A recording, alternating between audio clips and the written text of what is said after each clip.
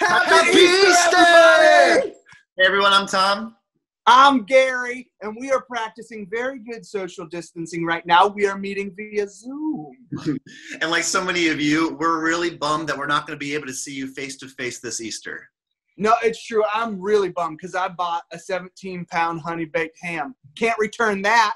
No, I'm eating ham for the next 3 days. Wait a minute. That's over 5 pounds of ham a day. No, you're right. It'll only last me 2 days. I love me some ham, man. I love it. Seriously. Okay, well, we just thought that we would give you top 10 ways that you can make your socially distanced Easter way more fun. It's a great idea, Tom. Without further ado, let's bring on that list.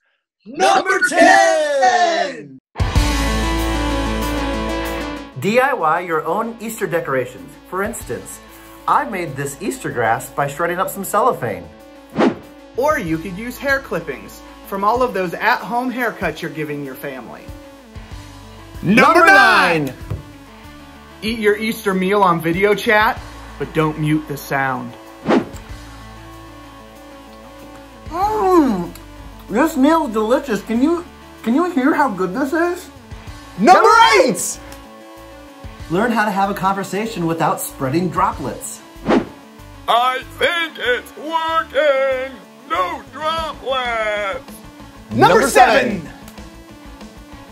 Instead of painting Easter eggs, paint your head to look like an Easter egg.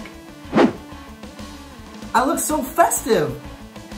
Number 6! When you're video chatting, never stop trying to find the perfect lighting and angle to make you look best. I just gotta get this camera higher so you don't see my double chin. Hey Grace Group, what's up? Number 5! You can watch all the other Tom and Gary videos from the Give Joy campaign. Such simpler times. Number 4! Don't just talk about the Easter Bunny. Go out there and try to catch him. Number 3! Try not to judge every group you see walking outside together. Those people are definitely not family members. They don't even look like each other. Hey!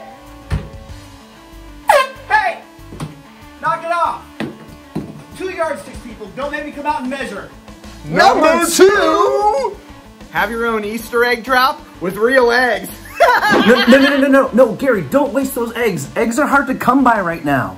But I wanted a giant omelet. And number 1! And the number 1 way you can make your self-distancing Easter fun this year is celebrate thankfulness. That's right. Be thankful for all the Easters you've been able to celebrate, the Easter that's going to be this year and the Easters to come. And remember, even though COVID-19 is preventing us from meeting face-to-face at church, it has not prevented us from being the church. That's right. So check out our website on how you can stand up to COVID-19 and give back to our community this season. Happy Easter, everybody. Stay safe, and please, please remember, wash your hands. No droplets!